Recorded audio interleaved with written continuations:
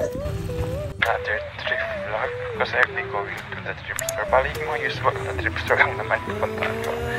Nakahigil. Ang init kasi dito, mas walang magawa sa bahay kaya lalabas na lang tayo para magkala na naman. I bet you still don't give a fuck. Your reputation's ruined. Rest your head, you haven't figured this out at all.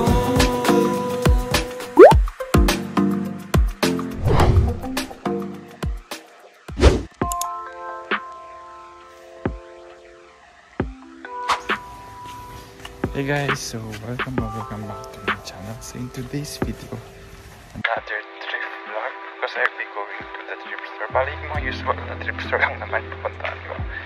Nakahigil. Ang init kasi dito, mas walang magawa sa bahay kaya lalabas na lang tayo para magkala na naman. Bali wala naman akong specific na gamit na bibilhin. Basta kung ano yung matipuhan ko. Basta dapat mura lang dahil yung budget ko lang kasi is at least 200 pesos ganun. Or not at least yung 200 pesos yung budget natin. Let's try kung makakamit tayo. Pero mostly kasi yung mga gamit na kinukuha ko is mga 50 pesos ganun. Yung 50 pesos nga is namamahalan na ako. Pero let's see kung ano yung makikita natin doon sa thrift store. So let's go.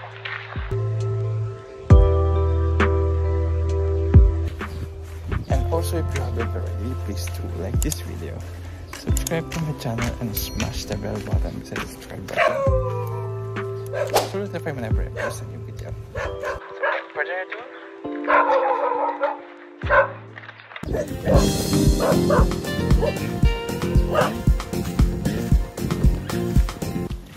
so dumadaan tayo dito sa may bukid dahil pag dun sa usual kasi dinadaanan ko it's 35 pesos yung pamasahe.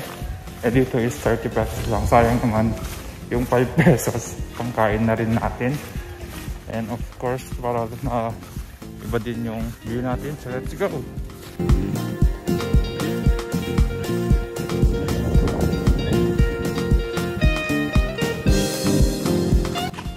If matagal na kayo sa channel ko, bali dito yung daan papunta na dati namin boarding house. Pakita ko sa iyo mamaya. So let's go.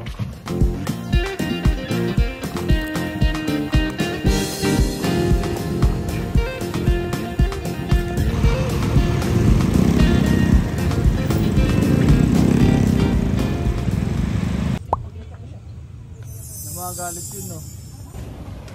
Hey guys, natapos na ako dun sa first na Baguio natin. Bali, I only got 2 na photo shirt doon for 50 pesos each, kaya 40 pesos. Yung nagastos natin. Hindi ako masyadong nakapag-vlog doon dahil yun nga, maliit lang kasi yung okay na yun. Tapos may mga staff na kaya namang mag-vlog doon. Kaya yun. So, on to the next na okay natin. Dito lang sa may town ni Rosston. So, let's go!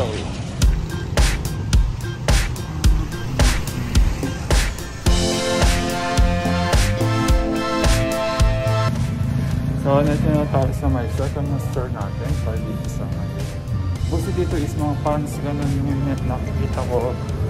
Mga 50 pesos, ganun. Pero ito lang natin yung makikita ako. So, let's go! Move like a fire, my only desire is to be found in your way. Keep back if I don't know, so wake up if it don't show. And I'm not chasing for you, and I won't ever be the same. Hey guys, so tapos na ako sa my second na kakayukan. Bali lang ako nakuha dahil na overwhelm ako sa dami. Bali walang space kasi na parang mag-check ganun. Kaya nakakatamad din. Kaya on to the next na okay na tayo. So let's go! Be calm if it gets cold, no, won't let you know when I'm old. But you're shaking, your mind's been contemplating, yeah.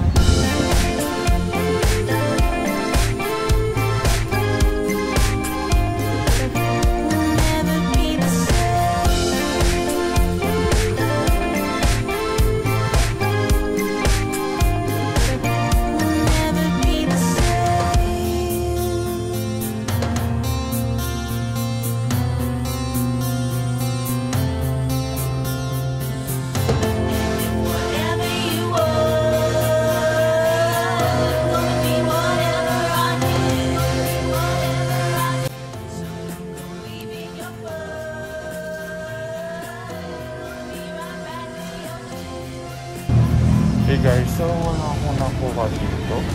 Bali, mahal kasi. Pero naka 70 off sila ngayon. Pero aircon kasi kaya siguro mahal. Pero maraming mga selections doon. Mahal lang pero. So, let's na tayo sa last na stop natin for today. So, next na tayo sa buy and leave. Basta may taras ng public market nila just sa Asejo. So, let's go!